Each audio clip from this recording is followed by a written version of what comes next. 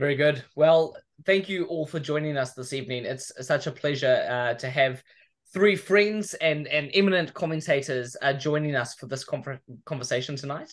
Uh, we're going to be sitting down and talking about the Palestinian Gaza conflict, as so many commentators are at the moment, but not so much the substance or the details of the conflict itself, but really the way we are having that conversation, whether we are free to have that conversation, and ways other nations have set a different course. I think overall, I'm really pleased that in New Zealand, while an incredibly fraught, incredibly emotional conversation for many people on both sides, we have seen strong demonstrations on both sides of support, and those have been allowed. So from a government censorship perspective, that has been fairly light-handed, and we're pleased to see that. Notwithstanding, and we'll get into this a little bit, arrests that we think are not acceptable, protesters that have been taken away by police for disturbing the peace, and other such vague accusations of wrongthink.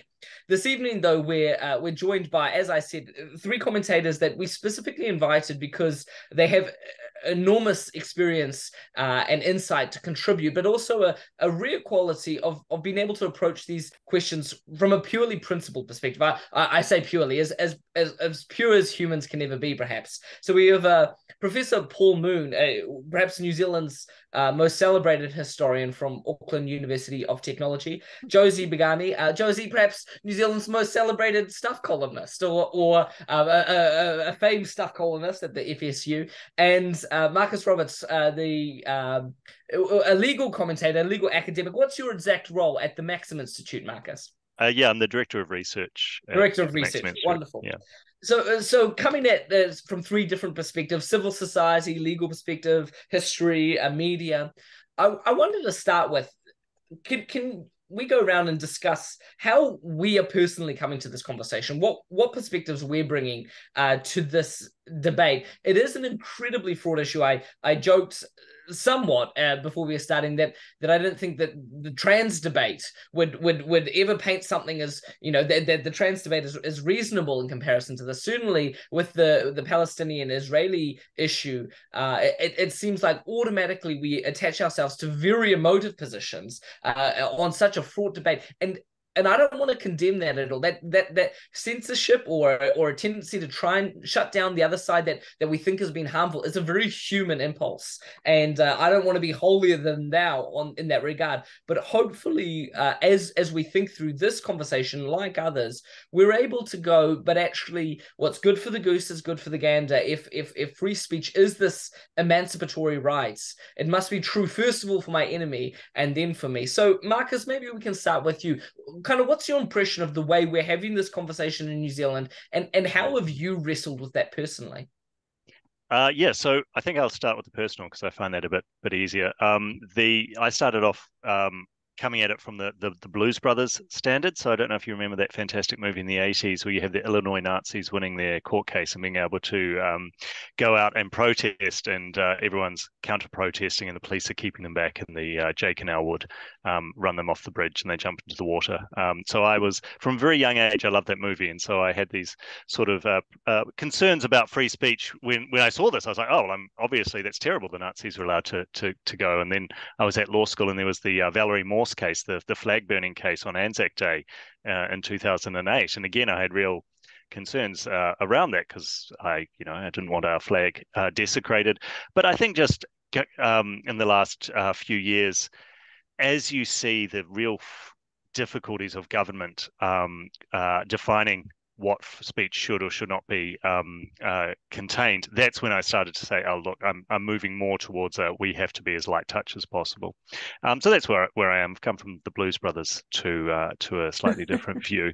In terms of how New Zealand's going, yeah, I think I agree with your opening statement, Jonathan. I think the government response or the censorship has been practically non-existent, which is good. I do worry about and I think this is not just this issue, but the depth of debate has been very shallow, I think, here, which is a problem.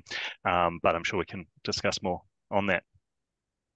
I'm afraid references to movies from the 1980s will probably go over my head, but I assume that's with regards to the Skokie case there, which of course is a famous and a very principled defence of the Free Speech Union. We had Nadine Strossen in New Zealand earlier this year, who had been president of the ACLU, and we often appeal to that, and that really is the rights to speak for your enemies before anyone else. Absolutely. Josie, how are you going about processing this? I think for those that are in the public eye or asked to constantly contribute into the public conversation, this must be an especially difficult subject to touch from any direction. Yeah, I would say that the self-censorship is quite high, and I'm somebody who's been a advocate of free speech and free expression as part of the enlightened universal values that defined in my youth defined the left, and somehow we seem to have shifted away from the universalism towards more tribal kind of identities trump the universal values of human rights, expression, and so on. So I mean, it's always been something that I've fought for, and it kind of perplexed me when the left sort of didn't seem to make this a priority anymore. And I found this, more so where I find that if I'm critiquing things that the left has decided are important or untouchable, that there'll be calls for me to, shut up and I'm a Tory and, cancel her. So I'm very aware of that. And I think this particular issue of trying to navigate where an issue, of two Indigenous peoples who have a right to a land, and the very emotive and raw and suffering on both sides, and trying to debate this issue in a way that feels like you come to a solution ultimately, is really, really hard. So I think, the greatest fear that most people have is not so much the legal curbs of free speech, but the social sanctions. Banishment is almost the worst possible thing you can imagine, right? And so I think there is a greater, let put it this way, I think the tolerance of speech has been so weakened culturally, if not legally. So it hasn't been weakened legally, but it has been weakened culturally, that it's very hard to have these debates. And yet and the final thing I'll say that I'm more and more aware of with the Israeli-Palestinian issue right now, that the angrier we get, the more important free speech is. And I think when I was young and naive and idealistic, I thought that free speech was about disagreeing agreeably. I protect your right to have a different view to me. What I realized with this issue is that the angrier we get, it's the alternative to hitting or killing each other. And so it seems to me that wonderful Christopher Hitchens quote, it is the essential liberty without which, I'm going to paraphrase it, but without which all the other freedoms you cannot imagine, let alone put into practice. And I understand that now. And I think this is, if anything, the Israeli-Palestinian issue right now has brought that to a head. That might be a positive thing in terms of our ability to have these tough conversations. So much to unpack there. I think you're right. We haven't seen a terrible erosion of speech rights legally, but not for want of attempts. There have been absolute moves to change our legal rights. Hate speech laws, of course, being one of them. That thankfully, we have been able to see down. But even if we can defend it legally, unless we're investing at a cultural level, it's at a very human level, we're not going to have the ultimate cut through. And I can imagine the comments already that Nathan's having to deal with, as you say, comments like, well, two Indigenous people, conflict and pain on both sides. Conflict and pain on both sides. Just acknowledging the most basic truisms, the reality, the humanity of both sides. But it seems one side only advances at the expense of the other, that you can't acknowledge one side's pain or the other side's suffering. And I think we're poorer for it. So I hope for those that are watching even now, as you're typing away on your keyboard, as I fear some people might be in response to comments like that, the whole point of this is that we're talking about humans on both sides, and there's right and there's wrong, and there's legality, and there's all this that we could get into, but ultimately it's about saying, what are the basic principles we're talking about here? And Josie, as you're concluding there, without the freedom to think and the freedom to speak, the rest of the freedoms aren't worth much, and that comes down as the ultimate foundation of our human rights. Jonathan, can I just say one more thing off the back of that, in case people are kind of, commenting in. But one of the things that really got me was not the Blues Brothers film, but a TikTok, and I'm sure many of you saw it, of this guy. Yeah, you young thing. But walking down Queens in New York, and there was this one guy just tearing off the posters of the hostages, the Israeli hostages taken by Hamas. And another guy was coming after. He was furious. He was angry. He wanted to punch the guy out. Stop doing that. We put those posters up. Stop that. And he's like, you can feel like, oh my God, he's going to hit him any minute now. And then he doesn't. And he says this thing where he says, you can wave your Palestinian flag and you can say death to the Jews or America or whatever you want, but I can put my damn posters up. And it wasn't the legal curbs of, if I hit this guy, I'm going to be arrested, that stopped him. It was the sense that I have to stand up for his rights to tear the posters down, so that I have the right to put the posters up. So in that moment, and that TikTok video was the entire history of freedom of speech and the importance of it. Remarkable. I mean, that man overcame many incredibly human impulses there, and I would say expressed a far more civilized approach, and hopefully that's what we are calling our entire society to. Paul, I can only imagine that in an academic context at the moment, this is beyond fraught. If it's fraught for the rest of us, what it is in a university context is extreme. Is there any space, do you feel, for an open, balanced, inquisitive conversation to occur in your context? Well, I think there is. It has to be handled appropriately. My own experience with free speech started some time ago. Before the fall of the Iron Curtain, I spent several months in Eastern Europe, and I saw firsthand what happens when the state suppresses speech, and how very quickly that leads to citizens suppressing their own speech. And there are, of course, people, I know perhaps even people who are members of the Free Speech Union, who are free speech absolutists. They think you can say whatever you want to whomever you want in any way. I'm not one of those. I think there has to be some limit, especially when it comes to the incitement of violence, and I think others may have something to say about that. We have to realize that free speech is not an abstract conception.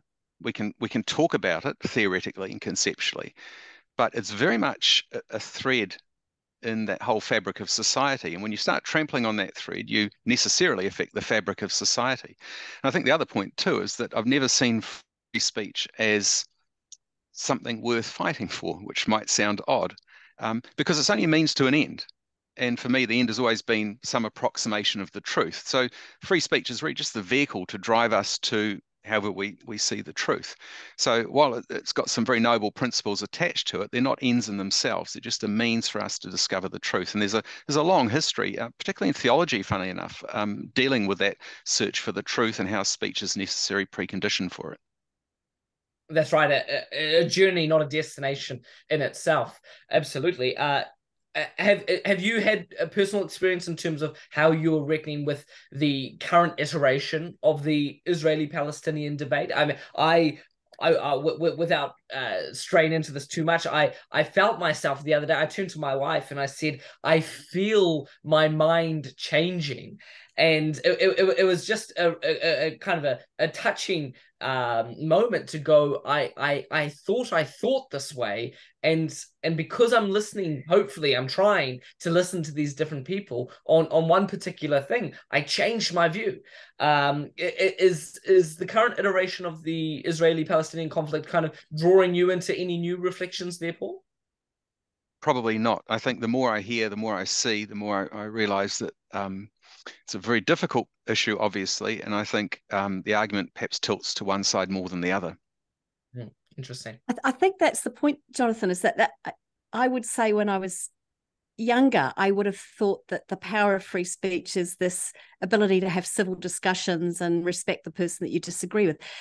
this is the point, I think, about the moment we're in now in history, is that you realize it's not about having to respect the person or be convinced by them, their argument, or change your mind according to their argument. It is actually fundamentally, and this is the Fukuyama point, it is fundamentally about a liberal alternative to violence. And in that sense, Paul, you're right. It's a means to an end, but it's a very important means to an end, because the end is that we don't go out and have 100 years war over religion, And I think that this is the first moment that I have really grasped that very viscerally and physically, that's what it's about. Absolutely. I think some of the viewers might be aware I grew up in Mozambique in the 90s, shortly after the civil war there. So while not the Iron Curtain itself, is part of the Second World Soviet bloc, and as I came to New Zealand for university, it struck me how, frankly, how ignorant many people are to what has led us to the peace and stability and prosperity of our nation. And I remember asking a lot of my fellow students and even some of my lecturers, was it by accident that you think we've simply come on to this peaceful society that has such a high quality of life and social cohesion? It's not by accident. There are some fundamental laws that underpin it, and certainly that liberal, in that traditional sense of the word, again, that word can carry many different weights, but that liberal sense of coming out of the Enlightenment, of some basic civil liberties, of human rights, the dignity of man, that's really what it's been based on. It is the alternative to violence, absolutely. And so in that vein, Paul, you called out explicitly the fact that, and I couldn't agree with you more, that free speech does not protect incitement to violence. And I always stress that's not because incitement to violence is one bridge too far. We go so far along a horrible list, but then won't do that last bit of incitement to violence. That's not the case at all. It's because incitement to violence is, as you're saying, Josie, the antithesis of trying to persuade and use reason and dialogue to elicit peace, not force. So I'll reference the legal standard, one that I don't think is satisfactory, perhaps to some here, or certainly to some of our listeners. As the Free Speech Union has talked about this in our correspondence, we know that many of our supporters do not agree with where we've come to stand, and we accept that. But this is the international jurisprudence, as it were, and we'll see how satisfactory it is to you. So the Brandenburg test that came out of the Supreme Court in the United States says that effectively there are three tests to what incitement to violence are. Physical violence, those words, those ideas hurt me, doesn't cut it. You have to really be inciting physical harm to someone. Imminence, they have to be kind of broadly about to do it, not kind of conceptually or generally inciting it. And thirdly, and this is one where a lot of people have disagreement, they have to have capacity to carry out the threat that they are inciting.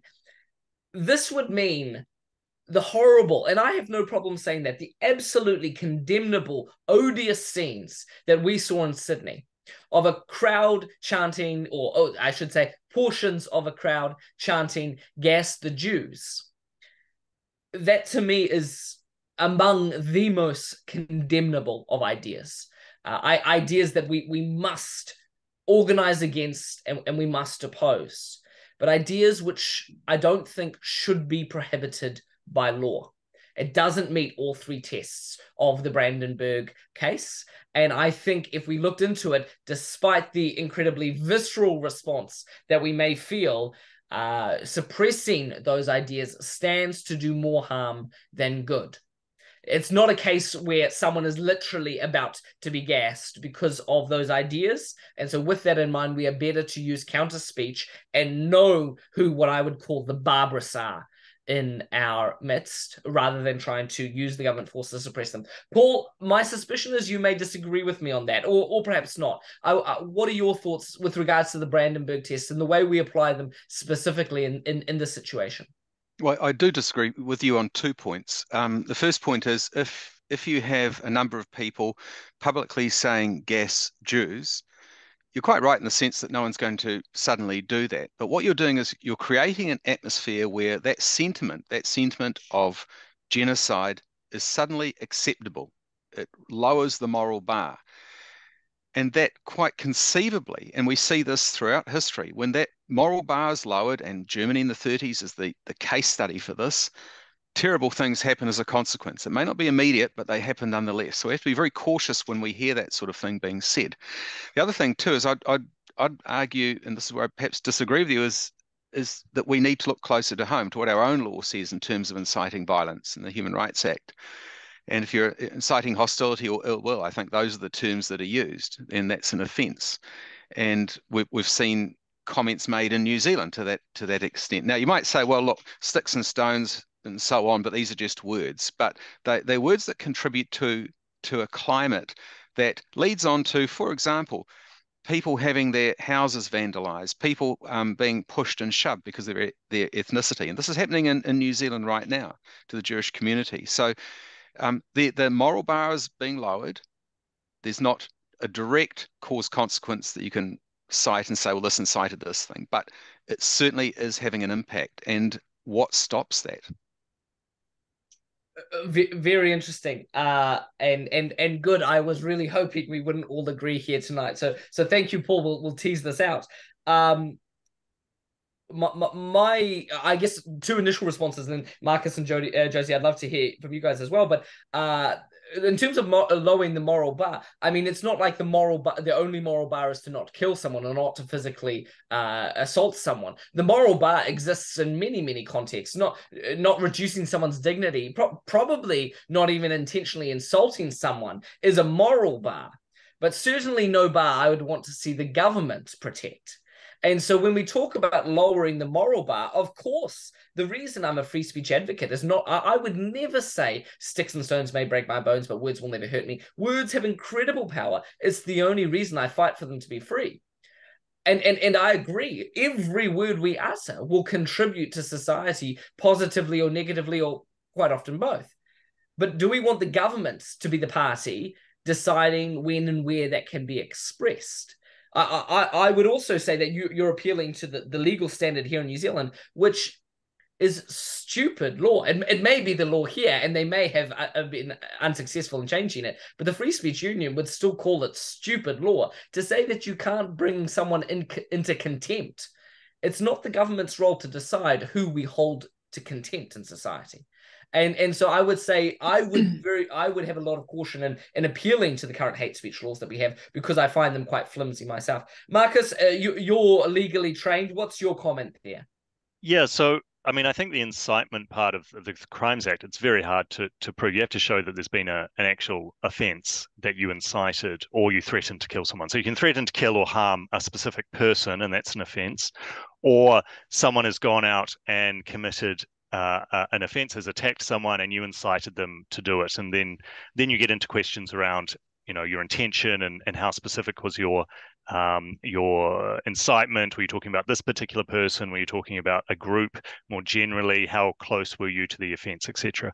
I think that Human Rights Act one is perhaps more applicable. That would be the way you'd go if you had something like what happened in Sydney and New Zealand. And what just a couple of points I'd make on that. The first one is it's not just about race or ethnicity. It's also about national origin, which I think might be relevant or potentially relevant in debates where we talk about, you know, not anti-Semitic but anti-Zionist. I mean, well, nations are also potentially part of that, although it's not clear. The second part is, of course, that you can't get you need the Attorney General to agree to a prosecution under that, which I mean, that's a separate part of that law, which I have real problems with, that we shouldn't be relying, that having that specificity of who's the Attorney General, what side of the bed do they get up with this morning, what do they think about freedom of speech, that is far too inconsistent, goes against principles of general law and treating like cases alike. So I just say that, look, the Brandenburg test, I think, is interesting. I don't think it's in New Zealand, it's much harder to get incitement apart from under Section 131 of the Human Rights Act, which I think is problematic for the reasons you've said.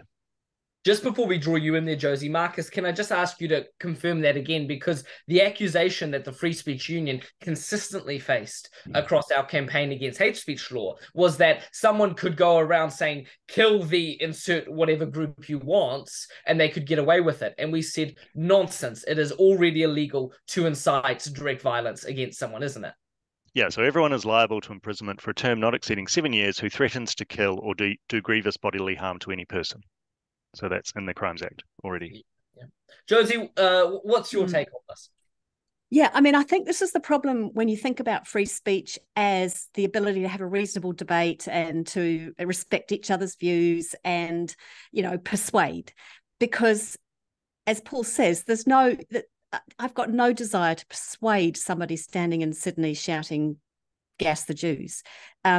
So I think you have to start from the point you have to start from is what do you do about hate speech that's effective?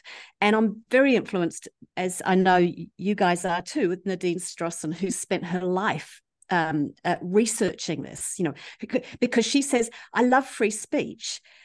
Or rather,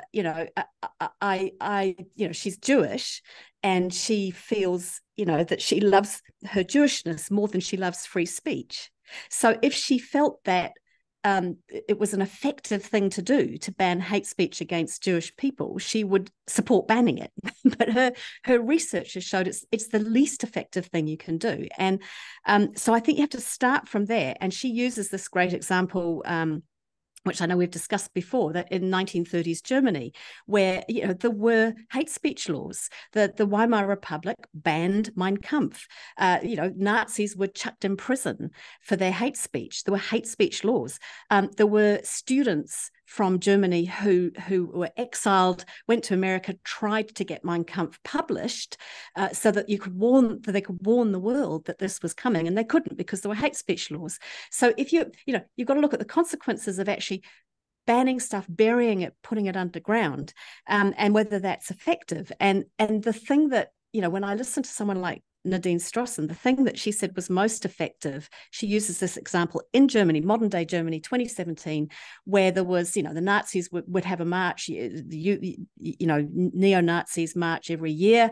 And she said the response to it from the community was, rather than campaign to ban it, was to turn it into a sponsored march, €10 for every, so many meters marched, and they would raise money to put towards fighting extremism. So they ridiculed and diminished what could have been, if you tried to ban the neo-Nazis, could have turned them into martyrs, could have, as they did in Weimar Germany in the 1930s, in which case you would have actually given far more muscle and teeth to these abhorrent ideas. So I think you have to start from a point of what is the effective thing to do about hate speech, and banning it just simply isn't an effective way of dealing with the hate. You've got to deal with the hate, not the speech.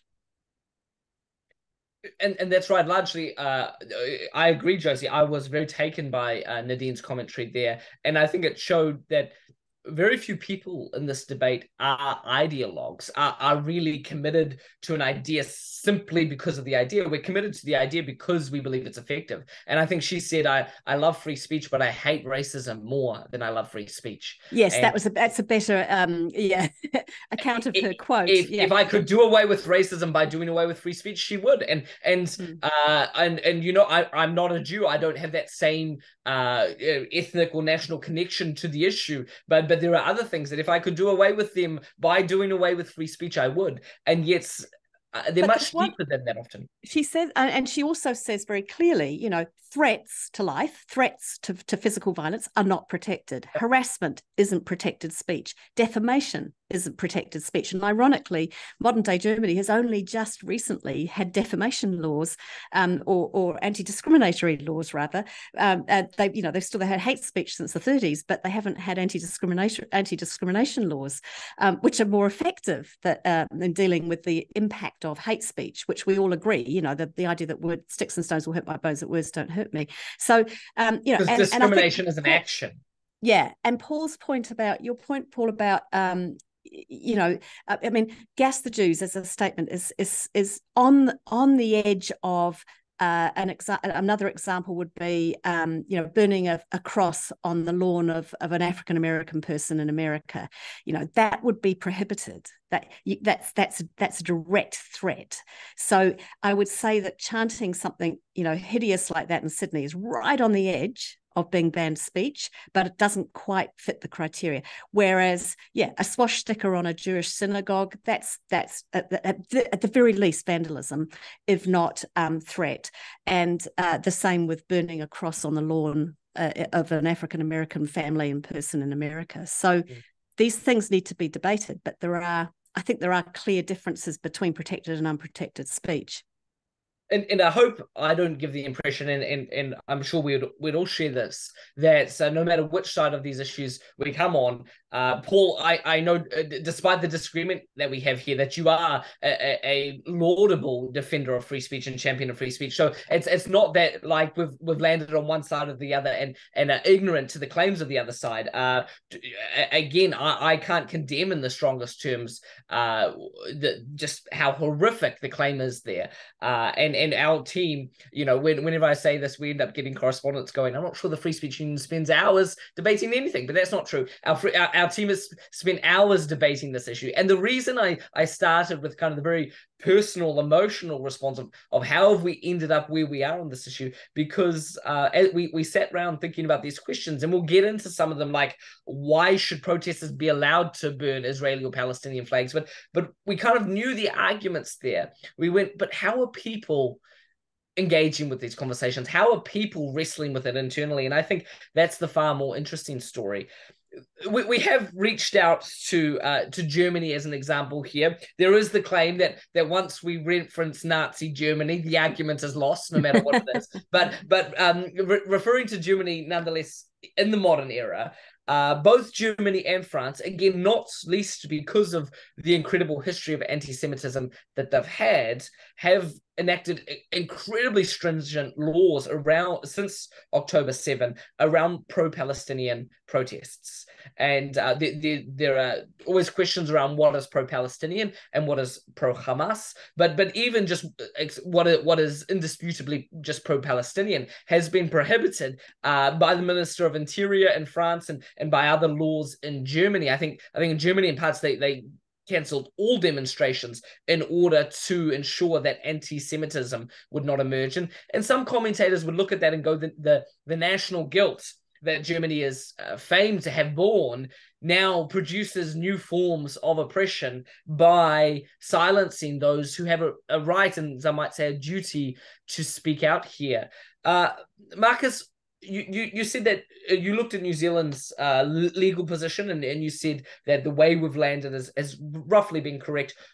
Do you think there's more to it than just the experience of the Second World War that has led Germany and France to enact these prohibitions? Are we at a different state in our conversation around free speech that has led us to these different positions? Yeah, I mean, I think it is. I think you can't go past what happened in World War II throughout Europe as a big answer to the different approaches. But also, I think there's just a wider historical divergence there. They don't have the Anglo common law tradition that we do, which has been very different from the continental position around the interaction between the state and the individual.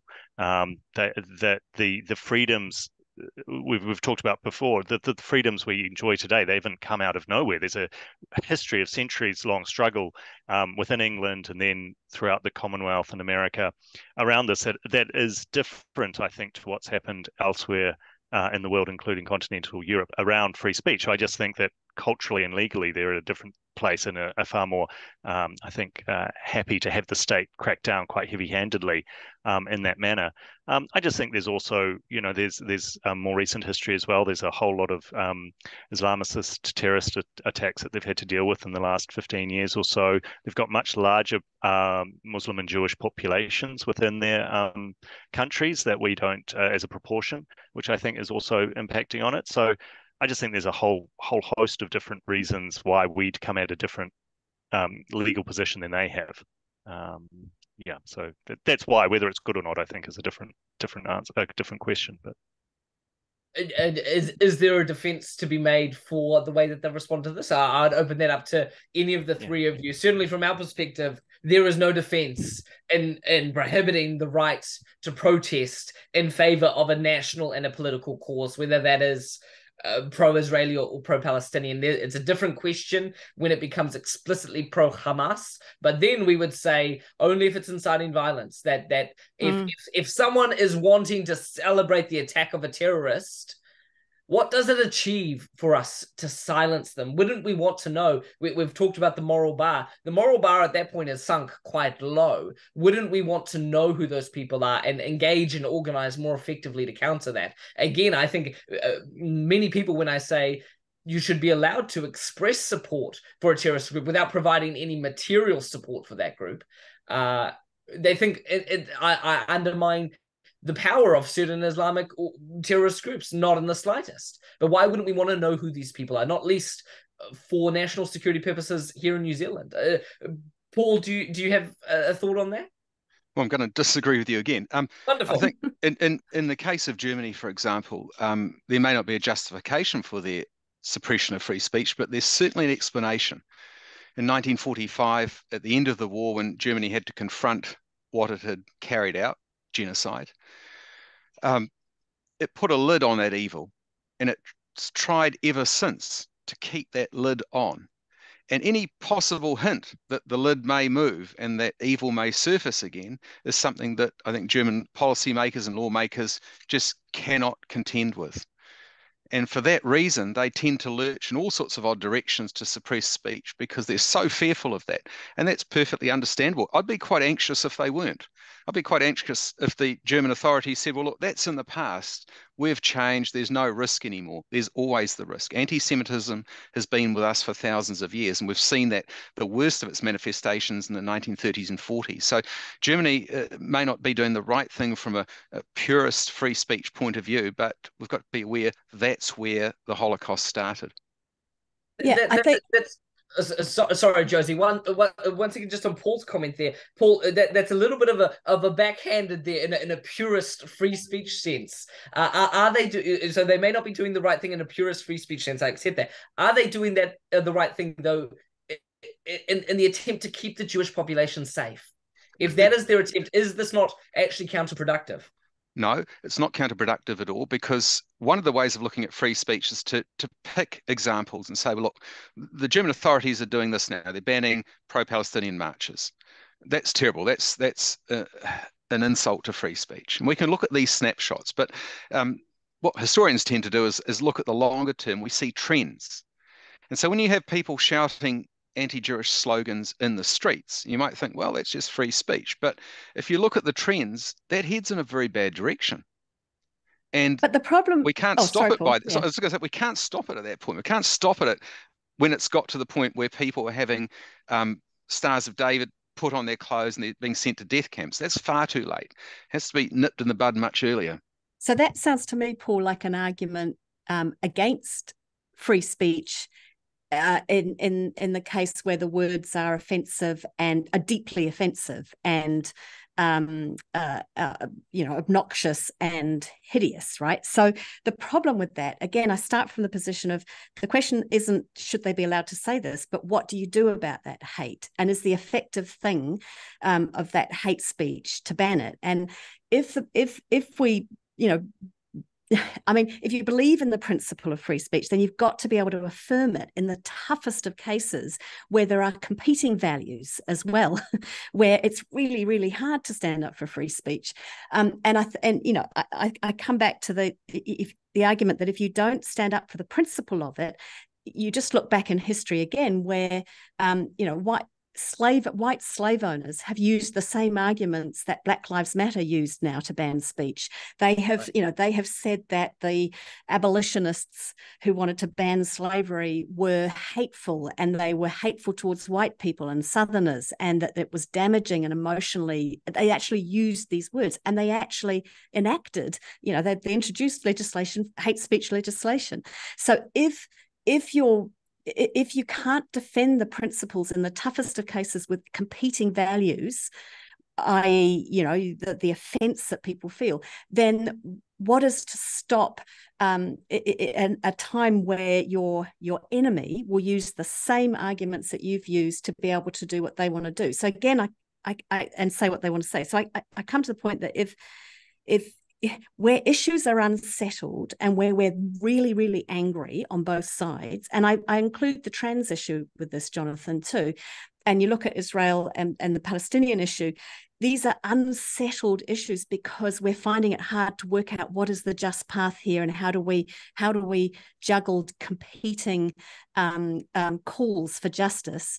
These are unsettled, even more important that we keep debating them. And the point about free speech is not that, someone will have a civil argument that I can civilly disagree with. It's that in order to deal with these really angry moments in history, people will be angry and unpleasant and obnoxious and offensive, and they'll border on hitting and violence and worse. And somehow the most effective way of dealing with that has to be discussed rather than should it be banned.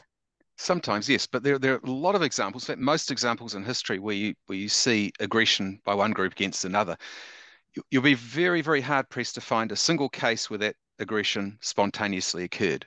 There are a whole lot of precursors to it, and a certain sort of speech is one of those precursors. This is why we have to be careful. Some people talk about chopping the heads of Jews off, or people talk about, which has happened in New Zealand in public, or people talk about gassing Jews or killing them or ethnically cleansing them. These sorts of things. These are precursor statements to something much worse. And then we've seen this in the last 2 months, the escalation of vandalism and assaults against people who are Jewish in New Zealand. It didn't spontaneously erupt. It has these precursors. And so while the principle is important, we've got to always weigh that principle against the risk of harm. And we're seeing that harm already. And I would say I would say those examples you just used there, which is why the Sydney example too, I'm on the edge of agreeing with you on that, because I think those are threats to violence. If someone's walking down the street saying chop someone's head off, you arrest the bugger. I think that's, those are examples where that we are getting into a grey area, right? Can we play that through though? Because and far be it from me, Paul, not only for the personal affection that I hold you with, but the quality of your historical qualifications. I'm not going to try and challenge your analysis of history, but it does seem to me that this narrative that in 1930s Germany, it was a free speech absolutist environment where Hitler could say anything, anytime, anywhere, and because of that, the Third Reich came to power. There were many limitations on his speech, and I would say they, if anything, breeded an environment, a context of disdain for power that actually led him in his fascistic tendencies to power. So let's play this through a little bit, Josie, with what you're saying around if someone's saying chop someone's head off, arrest the bugger. Look, if they say, I totally agree. If it is a direct incitement to violence, put them away. Why? Because what happens very shortly after that, otherwise, is the opposite of free speech. It's violence. But if we play it through, gas the Jews, Sydney police go in there. They arrest the people that they could directly see with amplified voices chanting that. What does that do to public conversation? What does that do to the debate around Israel-Palestinian conflict? Now, is it a condemnable idea? I can't stress it enough. It absolutely is. But don't we want to know who those people are? Are they not more dangerous being made martyrs? I would come from the point of view that is it even effective? Because if you look at even recent times in, just in Australia, they banned the Nazi salute, or they banned the swastika and the Nazi salute, or Nazi insignia. They made some distinction between. I don't know what does it mean, like the SAS uniforms and a moustache. I'm not sure, but the problem with that is that you go, well, of course, it's hideous, and I don't want to see people walking down the streets with Nazi salutes and swastikas. But the problem with that is that you've got the same people. You'll drive people from the fringes who are angry about something else, who think, well, I'm going to join these guys. And also what will happen in that Nazi group is that they find other symbols. So they do the OK symbol, or they do, the three-finger symbol, or they find another way of signaling these obnoxious views. So are you going to ban the OK symbol? And then you have to also ask the question, if you're going to ban a Nazi salute or a swastika in the streets, are we then going to ban ISIS and any ISIS symbolism, because it's an equally obnoxious ideology that wishes to see people who are, if you're not Islamic, the right Islamists, you should be killed, or so where does that principle take you, and has it at the end of the day done anything to prevent the hatred and those obnoxious views, or has it amplified it? Has it given it more publicity? Has it allowed more people to join by making an issue of banning a piece of symbolism, which is obnoxious, but does banning it make it go away? I broadly agree with you, Josie, but I would say the one thing that laws can do around that is that you are setting a marker in the sand that this is something that the society does not accept. The trouble I think we have is that we are hard pressed to come to any concrete statements about what society doesn't accept because of our inability, I think, to agree on those. So I think there is some benefit to those sorts of laws in that sense, but I do agree generally they are being seen to try and do something about these abhorrent views without really addressing the underlying the issues that why people hold them. But I think there is a signifier with law that's saying that, actually generally society doesn't accept these, and that's probably the only benefit I see from them. Because if you were going to ban one thing, would you not? If you were going to ban that, obnoxious Nazi insignia, you could make an argument that you're going to ban anyone, as countries have, that you're going to ban anyone saying from the river to the sea, because what that in effect means is the complete annihilation of the state of Israel and Jewish people in Israel. Yeah. So if you're going to ban one thing, you're going to have to accept the argument to ban the other thing, and then we're banning an awful lot. Paul, can we draw you in here?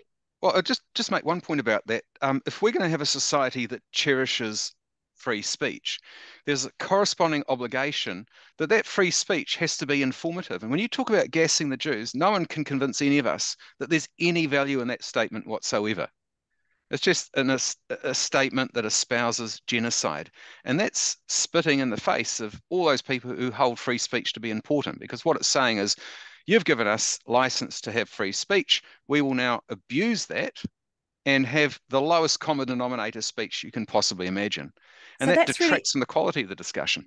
That's really interesting, Paul, because I don't think that is the free speech argument, that it should be informative. I think the free speech argument, and that's has become more and more apparent to me with the Israel-Palestine issue, Hamas, where it's about what do you do to stop the violence, and how do you manage a society where you've got very angry, very, very angry people who are very raw about these issues. How do you manage that anger?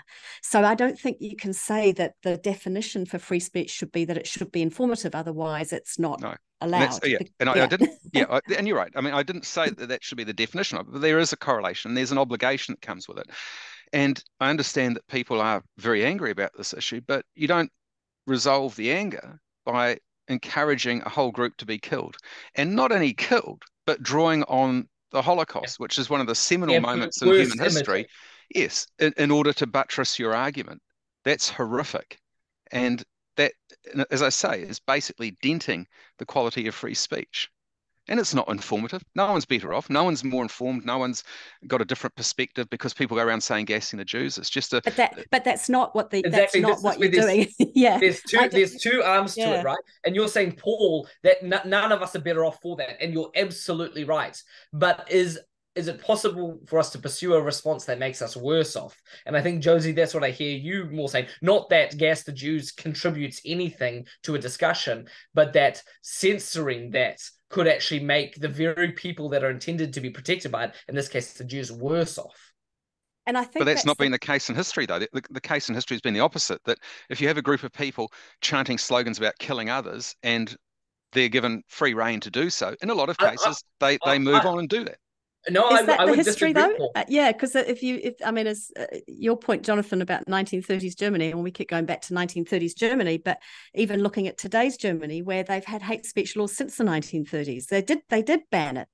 They chucked people in prison for saying obnoxious, nasty, genocidal Nazi slogans, and it didn't work.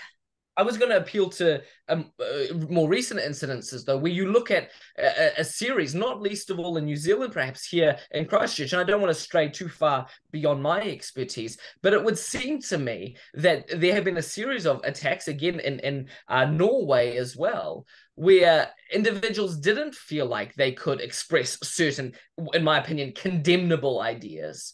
And because of that, they did feel like they had to take more extreme forms of violence. And so I don't know, I would say a historical analysis probably can point that censorship can have a very bloody cost as well. I'm so glad for the robustness of this conversation. I'll let you in on a secret. I expected there to be a disagreement. I didn't expect the personalities who are taking certain lines to be taking the lines that they are. So we're all the better for it. I'm very pleased with this. I have a whole list of questions, and we've got 10 minutes left, and we've only just started, so perhaps we'll have to run over. Paul, can I draw you in on the subject? Josie mentioned from the river to the sea, Palestine will be free. Where we started in this conversation this evening was talk about incitement to violence, why that is antithetical to the value of free speech, and some of the technical or non-technical definitions of that. We've stepped that back to gas the Jews and disagreed over the contours there. Let's take a step back further. From the river to the sea, Palestine will be free features in one of the Hamas constitutions and has existed as a chant much more beyond that as a general slogan of Palestinian liberation. So when someone chants that, there are some who could be quoting directly Hamas, some quoting more generally their aspirations, or some quoting a Palestinian liberator from the 70s. Do you think from the river to the sea, Palestine will be free, should be censored in any way? I think this starts with the naivety test. And I think there are some people who hear that slogan, that folksy rhyming couplet, and they think, well, this is wonderful. It talks about freedom and liberation and so on. And I'm naive and callow, and I'm going to support that because those are worthy sentiments. But let's be very clear what this is about. This is about Palestinians asserting authority over the entire territory of Israel. And you look at the 1988 Hamas Charter, and they're very clear about that they assert that needs to be achieved through ethnic cleansing and genocide. Now, what that means is that slogan effectively is a branch of that genocidal ethnic cleansing philosophy. There's no escaping that. There's no neutral position on that slogan. That's where it comes from. That's what gave birth to it. And if you're going to support that, and if you're going to use that slogan, you have to bear in mind that you are advocating for genocide and ethnic cleansing. And that carries a huge burden. Should it be suppressed in the short term? You'd say, well, no, because this is a freedom. But then you have to think about what sort of person are you and what's your motive if you're advocating for this. And either you're naive or you're actually supporting genocide. And those are the only two options you've got. Marcus and Josie, can you also hear the bays of disagreement as to the many people? And I hear where you're coming from, Paul, but is that not a just a dominating view in many ways to say that those are the only two reasons that people could use that slogan? I know many people. Oh, this is sorry, Jonathan. Go ahead, Josie. Go ahead. I was going to say this is where I agree with Paul. There's no way that slogan cannot be interpreted as anything but a genocidal commitment to eradicate Jewish people in the state of Israel. And in the Hamas manifesto, they promulgate the what is it called? The Protocols of the Elders of Zion, the most hideous anti-Semitic conspiracy that somehow all the bad things in the world that's ever happened have been because of Jewish people. So I think as you say, Paul, the naivety of the likes of Chloe Swabrook to stand up and chant, and then Green Party members to chant from the river to the sea, knowing they cannot but know what those words mean. That now, I have no doubt that Chloe and Green Party MPs do not mean the literal interpretation of that, but they should be cognizant of the fact as MPs, and this is where I'm not a free speech absolutist, that when they say that, Jewish people hear that as a genocidal chant. So why on earth would you do that in your position as MP? But you shouldn't ban it. But you shouldn't ban it. Woman equals adult human female. So that's what I'm saying. It can be interpreted as a genocidal chant for the trans community. But again, for the same reasons that I argued the hideousness of saying awful Nazi slogans or a Nazi salute, you cannot also then ban, for the same reasons I would not ban, because the principle has to be applied in the toughest of cases where you have competing values, i.e. this is a hideous, offensive statement for Jewish people. But you have to be able to say, well, stupid and naive and cruel of you to say it, but I protect your right to say it. How do we take into account the right for slogans or chants to evolve over time? The majority of people my age that I speak to about this and who stand on the pro-Palestinian side, I appear to be coming out on one side of this discussion tonight rather than the other. For those of you who perhaps are more interested in my personal perspective on this, I've written about this a little bit. My master's thesis was on this a bit, so my perspective is probably not ambiguous. But I'll play the devil's advocate here and say, for those that are pro-Palestinian, many people my age, sure, you would say chant it ignorantly. But at what point does what the chant mean get to change? And can I answer that very?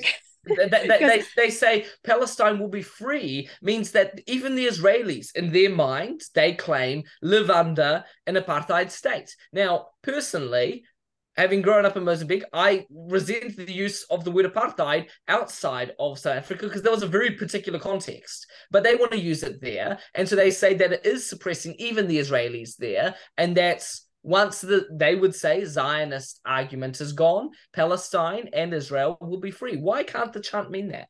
Because what your real question is there is, can chants evolve, the meaning of a chant evolve over time? And of course they can, but not when you've got a live group like Hamas who are using it with a very clear call to action. Yeah. So you don't get to say... And they've just given an example of what that means in action. Yeah, exactly. Yeah. So I think that's the simple answer to that.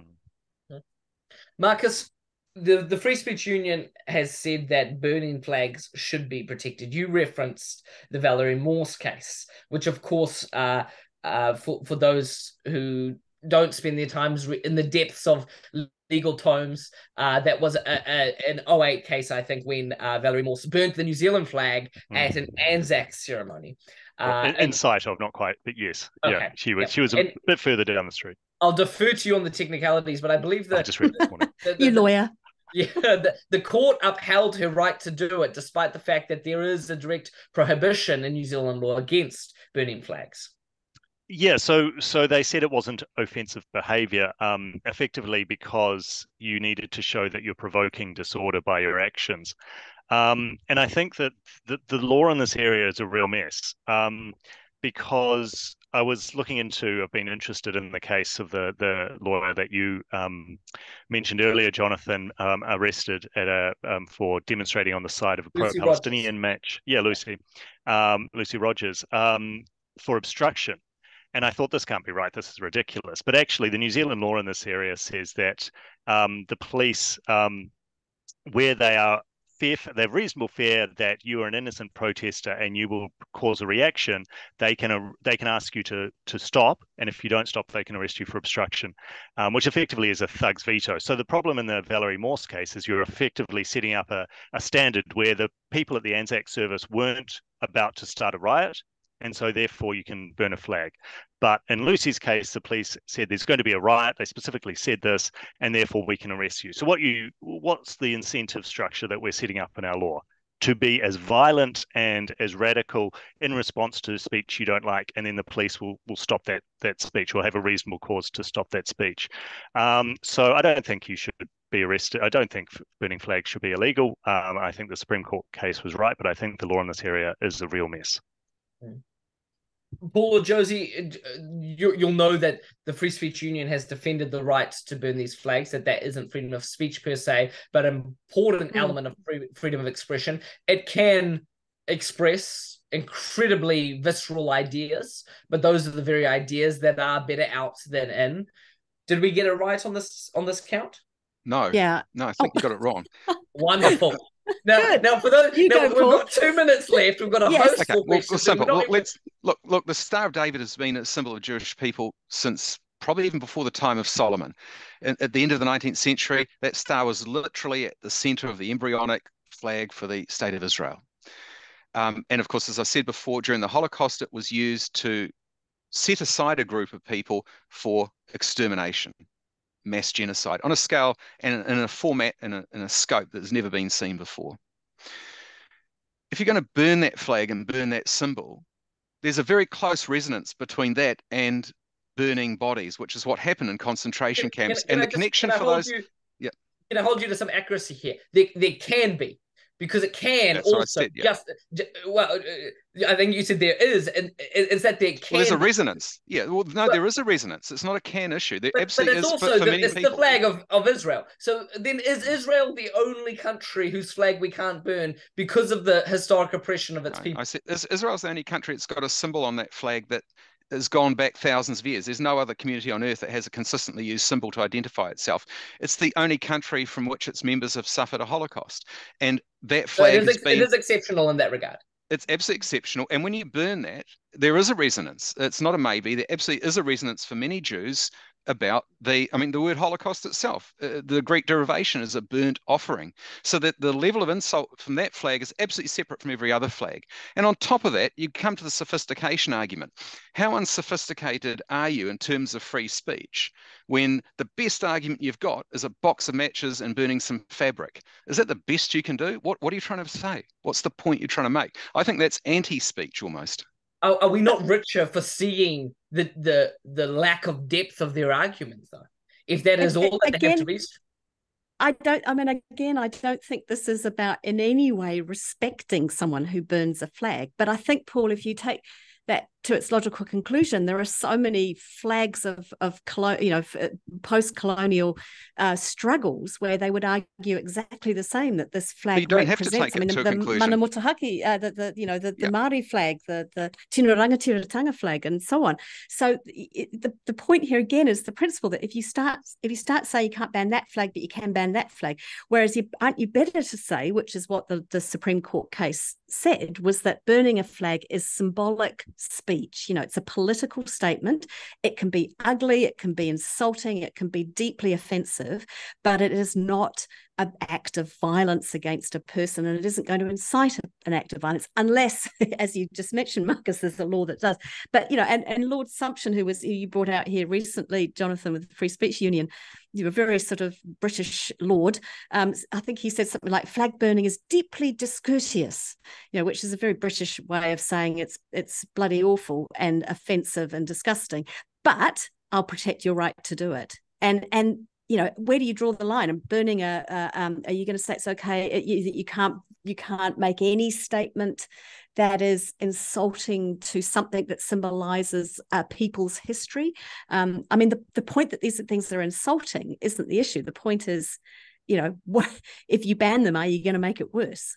Well, I'd say two things about that. Firstly, it goes beyond just insulting. This for some people, and admittedly a very small number of people, it revives memories of one of the worst things that's ever happened to us as a species. And so that's something beyond the level of just insulting national pride or anything like that. The other thing too, of course, is the issue of motive. And I'd argue it's not even a speech issue. It's a demonstration of views issue in a very sort of clumsy way, but it's not a speech issue. There's no argument. When you put a match to a bit of fabric, you're not actually saying anything. You're not trying to convince anyone of anything. You're just saying, I hate the script. No, I agree. It's horrible. Is, but it's sort of not. I think I said from the outset, it's not speech, it's expression. But it seems there's a number of layers that we're going to impose over someone's ideas before they can express it, that it is sophisticated and that it's not ignorance and that it is speech and that there can be a response. It's not just a form of expression. Aren't these the very tricks that are used by those who want to control the language on a host of other issues? It doesn't seem to me and this is why I find it difficult to agree with much of what you identify, but what we do out of that, it seems far more censorial in my mind, in your perspective. And I fail to see what the safeguard against that is. If we're not the ones deciding that it's the Jews who have had it for the symbol for 5,000 years. Well, how many years does it have to be? Does it have to be, does 3,000 years count it? Does 1,000 years count it? Is the Mana Motuhake Tino Rangatira flag sufficient? Where do we do the cutoff? Can we burn the gay pride flag? That would be a deeply discourteous thing to do, wouldn't it, Josie? But should we have the right to do that? I mean, that would be visceral to many members of the rainbow community who feel that certainly internationally and even domestically, they feel the rainbow community is subjugated. Who gets to decide? Well, it's not a binary issue. It's not a absolute right, no right whatsoever. And I think international jurists would use the sui generis argument that there are certain circumstances, particularly in international relations, where there's a unique solution, where there's a circumstance that doesn't create a precedent for anything else, that applies only to that particular situation. And the other thing too, of course, is that if you do burn any sort of flag, again, it's not speech. It's an expression speech. Of something. Well, what's symbolic speech? It's well, like the well, speech. I'm quoting the Supreme Court, where I think that was in the case in 1989. But I think that's that's a really important way of looking at things that people do on a demonstration. They might make a huge, ugly paper mache head of Trump. That's a piece of, symbolic political statement. It's not speech, so though. actions. No, it's not speech. But the Supreme Court called it symbolic political speech. So you can do things and you can create objects, or you can do things to objects that equate as symbolic political speech. If you start banning one, well, then ban the ugly Trump head of Trump. Well, it's just a pity that the Supreme Court didn't identify their own paradox in having symbolic speech. I mean, they're two quite different things. But Paul, I don't think you would want to be arguing that freedom of expression generally doesn't matter, though. No, I haven't argued that, no. You're making a very sharp distinction between speech and expression, as if the one is of significantly greater importance than the other. If we go back to the premise that free speech is a means to an end, which is establishing the truth about something, so there needs to be an exchange of ideas, and some ideas will be more sophisticated than others. That's part of what free speech is. I think that's the essential part, and historically it's been the essential part. I think it's stopping us kill each other. Yeah. No, there's other ways of stopping that. It's hard to pursue truth if we're going around killing each other. Yeah, and that's why I never brought that into the equation. I think what I'm talking about is the fact that speech is a way of getting towards the truth. Things like burning flags or effigies of people, whatever, you can call them symbolic speech, and you can sort of somehow gloss over the paradox of that phrase. But the fact is that it's not speech. It doesn't advance an argument. It doesn't help us get closer to the truth. What it is, it's an expression of someone's rage. It's quite a different kettle of fish altogether. Should we be allowed to burn the gay pride parade? The gay pride flag? No, you shouldn't burn it. No. I didn't ask whether you should burn it or not. I said, should you be allowed to burn it? No. And do you think there's a close connection between what you should be allowed to do and what you should do? I'm saying, well, it's not about a close connection between what you should and shouldn't be allowed to do in the case of burning things, because burning anything is actually quite stupid. But I'm saying that in the context of a free speech argument, you can't bring in performative acts and say, well, this constitutes speech, because it doesn't. It's not speech. It's not making an argument. And the question and test of it is this: does it bring you closer to the truth? No. We're strained over time here, and I appreciate the audience who've stayed with us. This has been a fascinating discussion, and it's needed very little coddling from me, so I appreciate that. As we come to a closure, one question that I did want to raise, and I think it stems out of these differences of opinions here, are the terms Islamophobic and anti-Semitic being used to suppress debate? And Paul, I would put it to you, again, arguing one side for your capacity to argue the other, that many people would say the term anti-Semitic is overburdened in order to suppress very legitimate opinions on many issues, such that you can't actually express anti-Zionist opinions, it's a political perspective, because you'll be called an anti-Semitic, because whether sui generis or not, we are overlaying this term of anti-Semitic because of a host of historical phenomenon. Do you think that either Islamophobic and or anti-Semitic are being used to narrow debates in an unhelpful way? In the case of anti-Semitism, the answer is very clear. You look at the International Holocaust Remembrance Alliance definition of anti-Semitism, and it absolutely permits the criticism of the state of Israel and so forth. It's basically trying to prevent a particular strain of racism. The problem is, of course, that some people misconstrue it, but anti-Semitism is not about protecting anything else apart from that particular group, in the way that we protect any other group from racism. Islamophobia definitely has been misused. It's a criticism, or deals rather with contempt or hatred towards the faith and the adherents to that faith. And by using the term Islamophobia and by using the term anti-Semitism, you're presuming in-group uniformity, when in actual fact there's great diversity within both groups. So the terms themselves can become quite clumsy if they're not applied carefully. Marcus, where to from here? As we draw this conversation to a close, what would be your parting comment to the friends you have in this room alone who clearly disagree, or those more generally, hopefully friends still as well, who disagree? Oh, well, I mean, I've got friends who disagree about this, and one good thing is that we stop talking about it, which always helps. But no, I would say, look, it come at the start. I think that the problem is there is a lot of anger out there, but it's very, very shallowly informed. I think that, getting to know a bit more about particularly the history of this, use it as a way to start reading a bit more, give it a bit more context, I think would be really, really great if we could get a bit more deeper conversation. But also, I'd just like to say, but on the substance of the debate tonight, I've actually been sitting in silence, agreeing with both sides, both Paul and Josie, which shows that you can hold contradictory opinions in your head at once. But I just come down to, I just don't trust the government to make these sorts of distinctions.